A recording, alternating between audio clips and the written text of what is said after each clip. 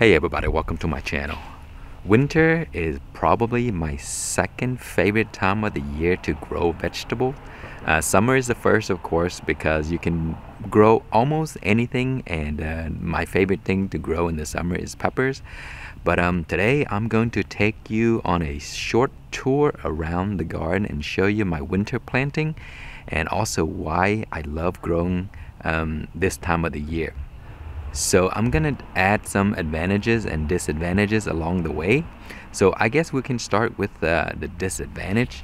The first is that not all plants can grow in the winter, so you're gonna have to select certain varieties that would do well in the cold months. And also, it depends on where you are. Some places, you get freezes and stuff like that, so there's really no planting in the winter at all. But if you're further south, like in Texas, zone 8A and 8B and so on, winter is actually not too bad and you can grow a ton of plants. Another disadvantage is that because of the cool months, they do grow slower. And also because this time of the year, the sun's location changed. So in some parts of your garden where it gets a lot of sun in the summer, may not get any or very little in the winter. So that also affects how the plants grow. And so yeah, those are just two of the disadvantages. But for the advantages, the first one is that because it's so cold, you're not gonna get a lot of pests. So like insects that would eat your plants in the summertime, you're not gonna get them in the winter time. You see, so all of my plants, I have not seen pests at all this time of the year. So they grow nice and healthy and beautiful and green. So if you choose the right varieties of plants, you can actually have really good vegetable to use. So I'm gonna go around and show you some of the plants that I grow, and maybe you can pick them up and grow them for yourself. So here we have arugula. Of course, arugula is one of the most amazing plants in my opinion, because they taste great. They grow well in basically most time of the years. You can grow them in spring. In summertime they bolt really fast, so maybe not too much in the summer, but in the fall and winter they're great. So I grow a whole raised bed of arugula and also all over the yard, so I'll show you. And then next we have romaine. So romaine do love the sun, and you see this part here, it doesn't get too much sun, so they do grow a lot slower. And romaine is one of those plants that can go, withstand temperature down to like freezing. So we did get a few freezing days, and we also got snow, and the snow melted quickly, and then the plants are fine. So you see my romaine are doing amazing. And then perpetual spinach here. These are perpetual spinach. These are just such lovely plants. They taste great in soups, and they just grow beautifully and produce leaves all the time. As soon as you cut them, wait a while, they'll come right back. So I guess perpetually you get spinach all the time. They're not actually spinach, but I think they're more in the Swiss chard family. So yeah, so those are just beautiful plants. And here are my other romaines. I just drop seeds and then they just grow, and once they grow to a certain size, I can pull them out and put them into places where I want them to go. And that's why you see these here. So I kind of like line them up, so you can put them like a foot apart, and that's perfect. And also there is my other perpetual spinach, and that bush over there, I've harvested so many leaves already throughout the summer. Actually, it's been growing for a year now. So the plants can just, they're perennial, so they'll just grow throughout the year in parts that the soil doesn't freeze over. And here are some more arugula. So you see I put them all over the yard, and this is where my pear tree is, and there's just available space, so I just sprinkle seeds and they just grow. And I get fresh arugula all the time, so I've been eating arugula like the entire year. And here we have some Sorrel. Sorrel is also another variety of perennial, and in places where the soil doesn't freeze over, they'll grow, year round, produce beautiful leaves. They're like lemony, they taste great. And also spinach. You see, I grow spinach all over the yard. They also would do well in the cool months. And this is Celtus. Celtus is another great lettuce variety. They do love a lot of sun, so this time of the year they grow very slow, but you can eat the leaves. But Celtus is a lettuce variety that people grow for the stems. So they grow big trunk like the stems, and then that part is used in stir fries and soups and stuff like that. So that's the best part. But they do require a lot of sun to grow well. So this time of the year they still grow, but very slowly. And then I have chrysanthemum right here, vegetable chrysanthemum. The same thing with the Celtus. They will grow well in the wintertime, but they do require a little bit more sun and a little bit more warmth, a little, like in the 65 to 75 degrees. They grow enormous and they're just delicious. They have this really unique aroma, almost like herb-like, but it's a vegetable, I guess, because they call it vegetable chrysanthemum. And they're just great in hot pots and just amazing plants. I think they're really healthy for you too, so you can look those up. Okay, and another lettuce variety that I grow is called the salad bowl lettuce. And these are just lovely lettuce. They're beautiful. They grow really full, and the leaves look like this, like almost like flour. And they don't mind the cool months, and they grow really fast. So that's one of the other lettuce varieties that I recommend you growing. You can actually also grow this in hydroponic in the wintertime outside, and I'm going to show you that soon. But yeah, a delicious lettuce, grow really quick, beautiful, produce a ton of leaves. Pick the leaves and come again, and just, they'll produce leaves for a while. Also, another advantage of growing vegetable in the wintertime is they don't bolt very fast, so they're going to produce leaves for a long time.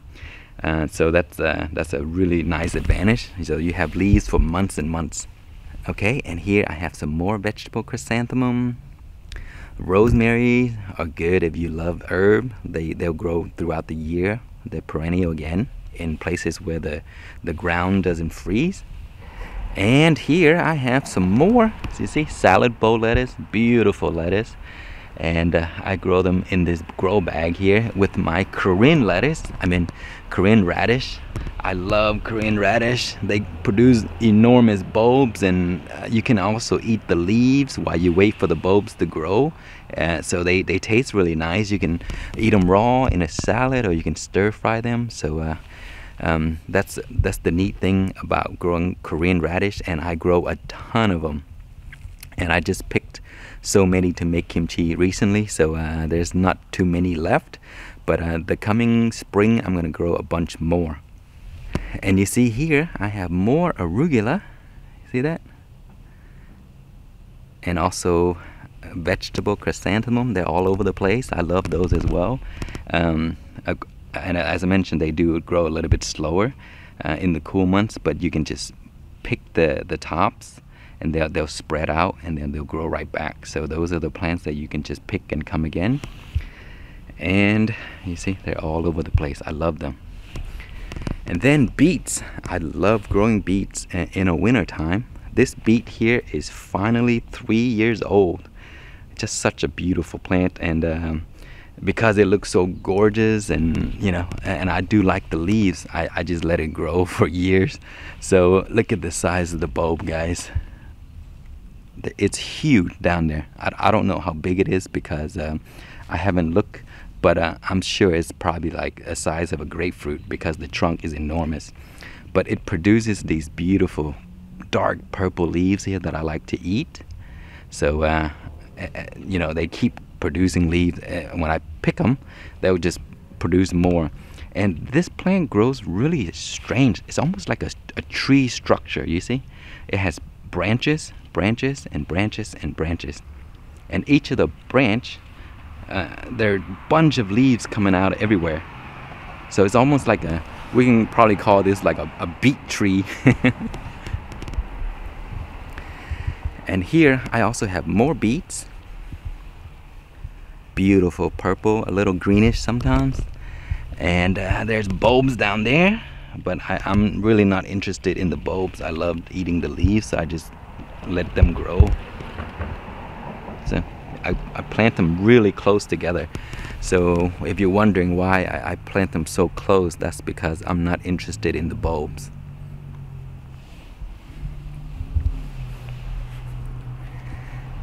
And again, I have more here, you see? Beets. These are grown as microgreens, but you know, they over the past few months they start taking off and growing much more. So I can take the leaves, and you know, you can take a few leaves, put in your salad, and it'll make everything look so bright and beautiful. And here I have some more Celtus lettuce. So these have gotten a little bit bigger.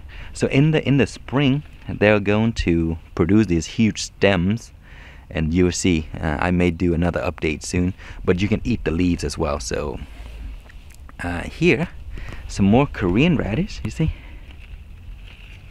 there it is right there. But they get big, they get a few pounds. So these are just the small ones, so I'm gonna have to wait. And then more spinach. So spinach are great. I love just picking leaves and then eat them in a salad, and they'll just grow right back. And cilantro, this time of the year, they do amazing. So I've been harvesting a ton of cilantro to make salsa and all that stuff. And see, they grow right back. I just love these plants where you just pick them and wait a little bit, they grow right back. More perpetual spinach, salad bowl lettuce. You see, I grow them all over the yard because they're great. So I haven't purchased lettuce in a while because I grow so many of them. And then some more romaine. You see these romaine, I just pick the leaves, I don't pick the whole head, and they just keep growing right back. Some more arugula. Love arugula. I just grow them all over the place. And here's my herb bed. The rosemary is out of control, and this plant actually started from a little branch I propagated a few years ago, and so now it's gotten really big, and I need to trim it so that I can have space for other herbs. And here some sage. Sage are great as well. They're perennial in my state. So every year, these two actually have been here for more than 3 years. So every spring I'll cut them back. You see how bad they look? But in the spring they'll look beautiful again. So all they do is they need a trim to clean up all of these old leaves, and then a little feeding, and they'll be back to the beautiful stage all over again. Okay, and here I have some more romaine. Here's some Korean radish right there, and I also have the purple daikon right there. These are purple daikons, so let me show you.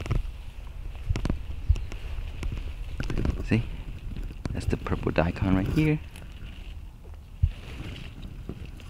Those are also really good. They're nice and spicy when you eat the roots. And there it is right there, spicy daikon. They're starting to bud right now, so you can save those for seed, or you can just cut them off. And some more romaine. You see, lots and lots of romaine because we eat a ton of lettuce. And you know, just come out, pick leaves, and you have like lettuce for the entire family.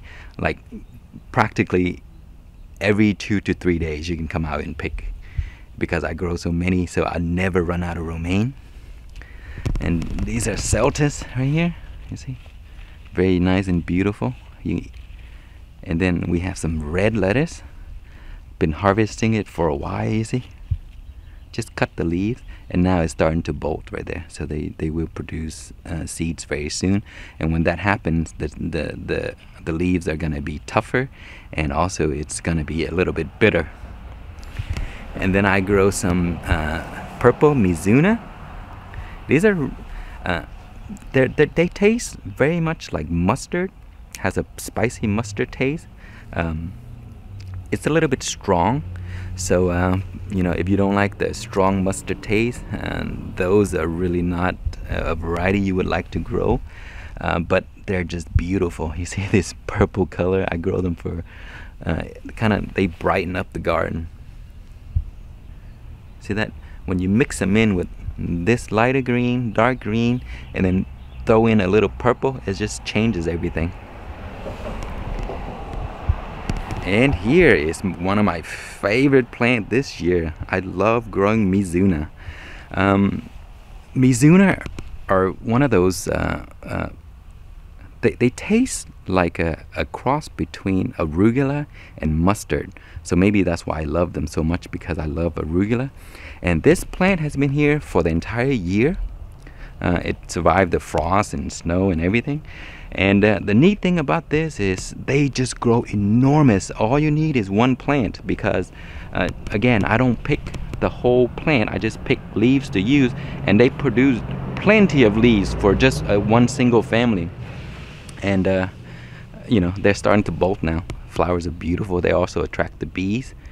So they're just great overall, and I just love eating them. They also look beautiful. See, the entire plant is just amazing. So if you have not grown Mizuna, they're great.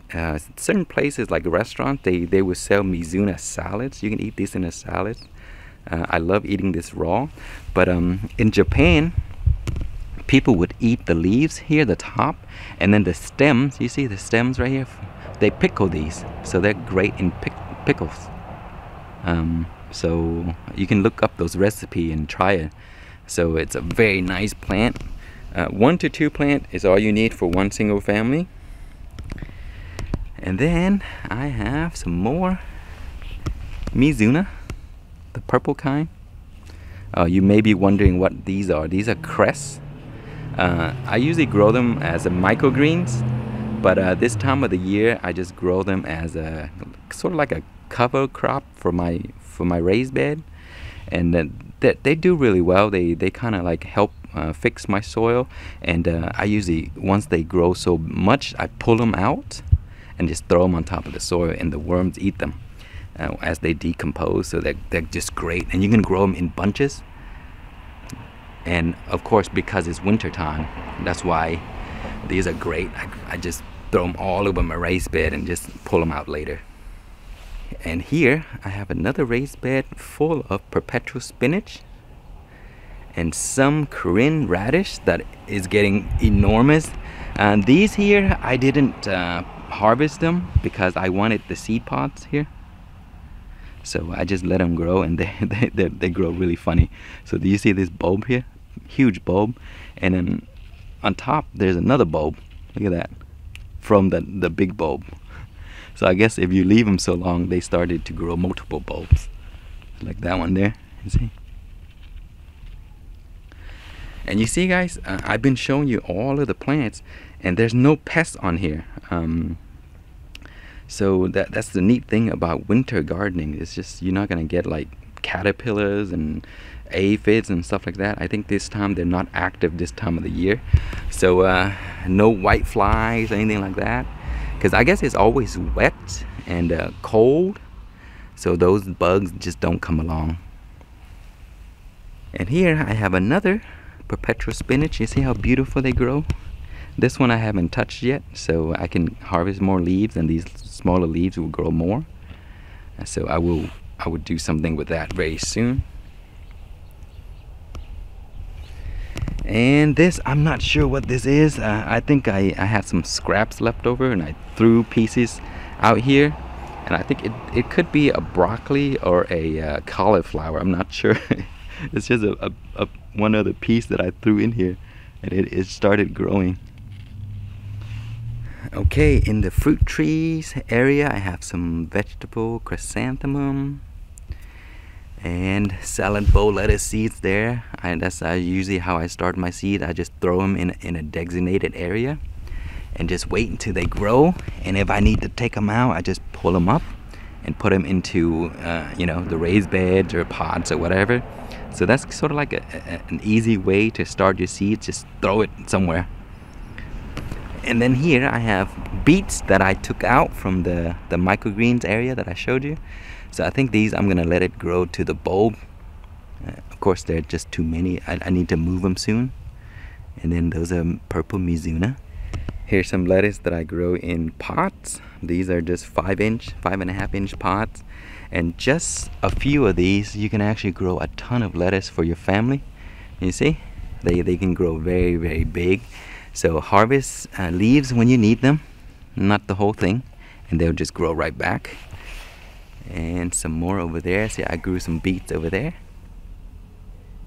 Okay, here are some of my fun hydroponic projects that I've been doing outside just for fun. And look at this beautiful Mizuna. You can grow in a 1 gallon. Outside in the cold and everything, they don't seem to mind. So this is probably the biggest Mizuna that I have, the purple one. It's just such a beautiful plant. Deep purple, and underneath is kind of green. So imagine that in a salad. It's gonna make your salad look amazing. And then fun projects for, this is a Starbucks container. That is my arugula. And this is a milk container, more arugula. And then these are 5-gallon containers, and I have more arugula. And you see I harvested all the large leaves already, and that's why they're small like this, but they'll grow right back.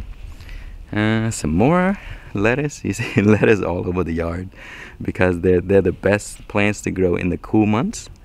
And more lettuce in hydroponic. I need to clean out that system very soon. And vegetable chrysanthemum in hydroponic. And you can see I harvested so many. It was like super tall, like 2 to 3 feet tall. And I harvested them. And these are grown outside, and they can withstand very cold temperature. And more hydroponic stuff here. I've been eating a ton of lettuce off of this. You see, you just pick the leaves. So they started from here. So I eaten the leaves, and you know, just keep eating leaves, and they just keep growing back. So you can do outdoor hydroponic cracky method, or use the solar pump right here for some aeration if you want. And you can grow lettuce that you can harvest for a while, and even in the winter time, as long as there's a little sun to pump my pump right there. You actually don't even need the pump, but the only issue is that the rain. Like this past week we have so much rain, so that's why doing a pump, which is a DWC method, is great, because the pump, I mean the reservoir will fill up with rainwater, and if you're doing the cracky method, they would drown unless you pour the water out. With this here, because air is being pumped into it, when the sun comes out, even when the container is filled with rainwater, they would still be alive and be just fine. So you have to take that into you know, as a factor. Rain is a big thing when you grow in hydroponic outside. And lastly, I have more lettuce. These are salad bowl. I'm growing in a floating raft. I started this inside, and now it's kind of warming up, so I moved it outside, and it's been outside for a while. And of course the rain kind of filled it up, and it still is, it's just fine because it's connected to my solar. And there you can actually do a project like that and get lettuce for a long time. Okay, so that is it, guys. Actually, let me show you one more thing. I just started seedlings for